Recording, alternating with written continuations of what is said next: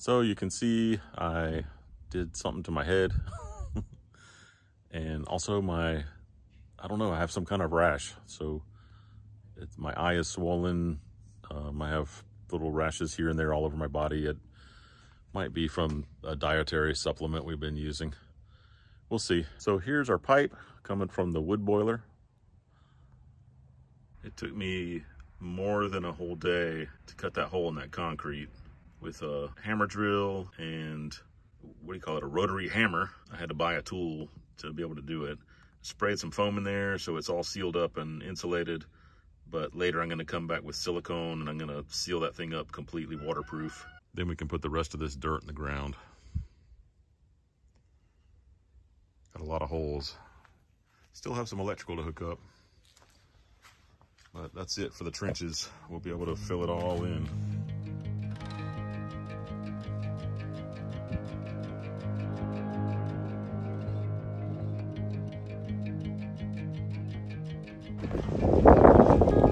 So that was our most difficult kite. It's one I've never been able to fly before. I took it out, I said, we're gonna try it one last time, and if it doesn't work, I'm throwing it away. So now it's in the trash.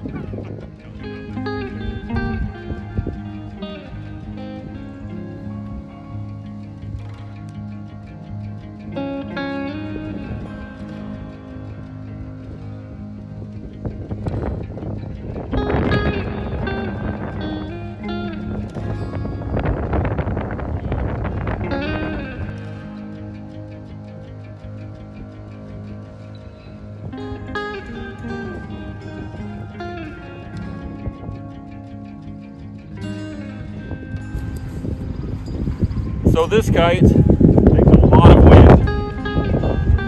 And we have a lot of wind today. We have other kites that can't handle a lot of wind, so we're not going to bring them out.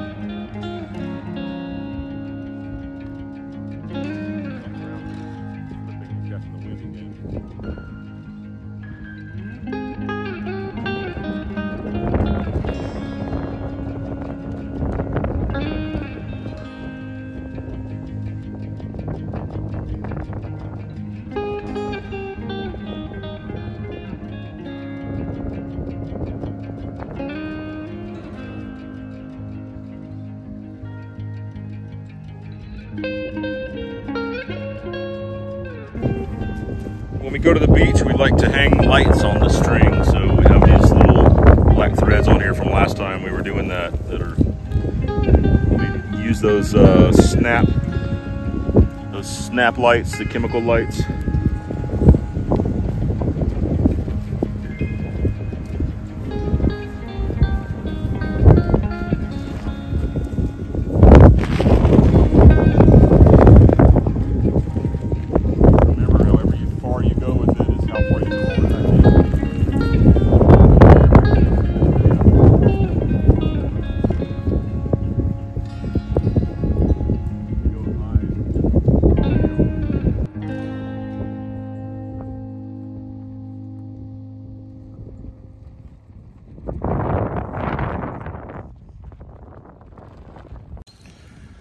We just noticed some buds on this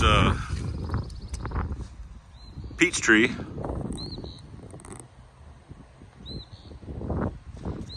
This is the tree that Monica, Rico, Victoria, and Isabel gave us.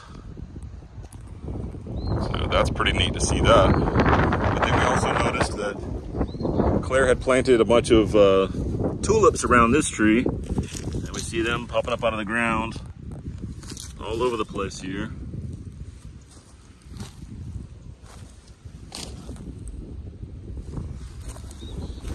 So that's a flower bed that needs to get done. And also where we threw a bunch of flowers into the ground at the last minute last fall, we see some flowers really popping out of the ground over here. A whole bunch of them. There's some really beautiful ones. But here I am again today, filling in my hole. I've got more silicone than you've ever seen sealing up that hole to the house. I hope that keeps the water out of our house. I'm gonna put some more on there too after it sets up better. But I'm also digging out where we want a concrete patio here. So while I'm filling in the hole, I might as well be digging that out. It's a nice windy day. I've been enjoying some kite flying. So we're candling our eggs. They've been in the incubator for 10 days. We do see a dark ring. I don't see a lot of veins, but maybe we could do it again. We have to do it fairly quickly because we don't want all the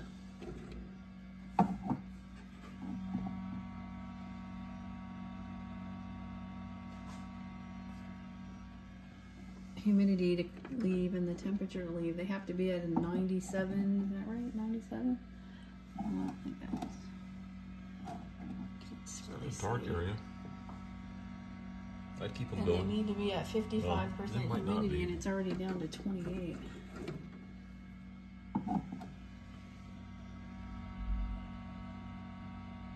They all look like they have a dark ring, but I don't see any. That was definitely gonna, like the whole top is just dark. Yeah, I don't see any veins. But I guess if we did it again, some of the shells are so thick you can't really see. I don't know if you can, on the video, can tell anything, honestly. It's already been a couple days and I'm seeing some feathers showing up on the wings. You'll have some individual feathers.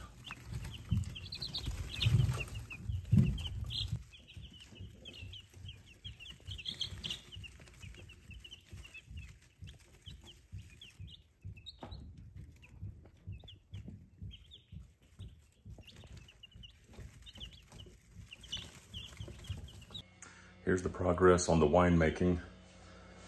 I just finished transferring the grapes back and forth between these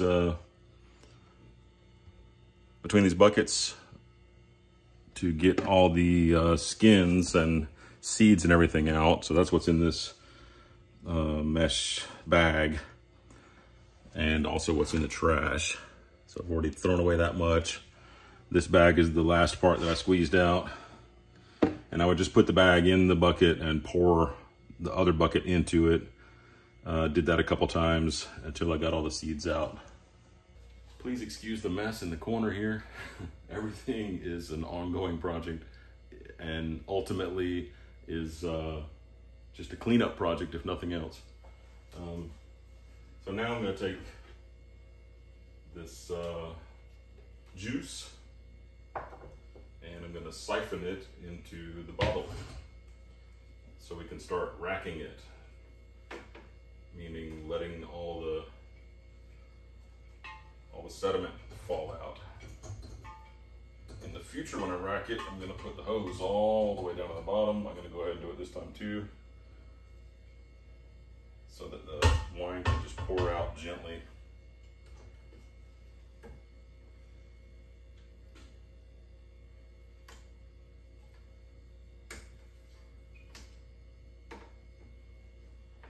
Once we get a good pump on there, it